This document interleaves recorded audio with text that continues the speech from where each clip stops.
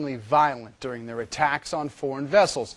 According to reports, Somali pirates currently have more than 30 hijacked ships and close to 700 hostages. Joining us is Dr. J. Peter Pham. He's the Senior Vice President of the National Committee on American Foreign Policy, also travels to Somalia and advises governments and companies on dealing with pirates. Good morning to you, sir. Good morning. It was shocking to me to read your numbers. Only 25% of these cases are prosecuted. The conviction rate is even lower. Isn't that the bottom line here? No one's being punished. Yes, and what's really ironic in the case of the Danish family, the Johanssons, who were recently kidnapped, was just 2 weeks before a Danish warship, the largest in their fleet, stopped some pirates, found them with ladders, scaling hooks on board, and decided there wasn't enough evidence to prosecute them, so they let them go.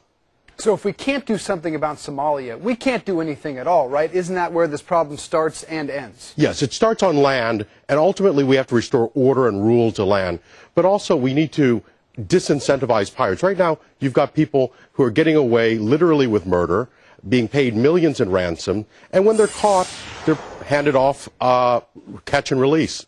So you just talked about that point right there, which is create a disincentive. Next, you say we must deal forcefully with them. Does that mean the United States needs to get involved here and take some serious action, and what can we do?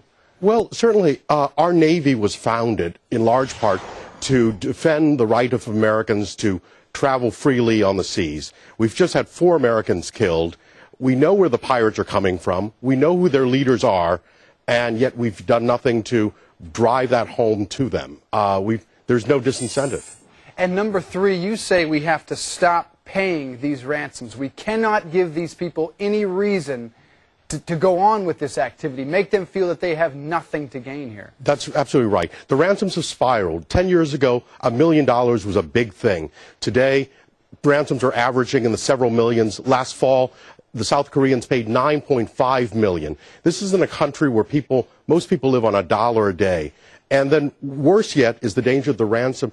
Just 2 weeks ago, the pirates struck a deal with the Islamist terrorists of Al-Shabaab, who control most of southern Somalia, to give them 20% of the take from ransoms in exchange for the right, if you will, to operate out of ports controlled by these terrorists. It seems that there is nothing being done. Number 4 and 5, go after the financiers and restore order on land. Well, how can the United States do that? Are we talking about an act of war in Somalia? Or obviously the government is doing nothing and never will do anything about this as presently constituted, if there is any government at all. Right. The government in Somalia is more of a hindrance than a help in this. But what we do need, and it's going to take a long time, it's a generational thing to restore order to Somalia. But on the seas, we certainly can do much more to prevent these pirates and certainly give them a reason to think twice about pirating, if not every vessel, certainly vessels flying our flag and those of our allies. Right, and shipping is one thing, but if you're on a personal yacht traveling as these Americans were, stay out of the region entirely.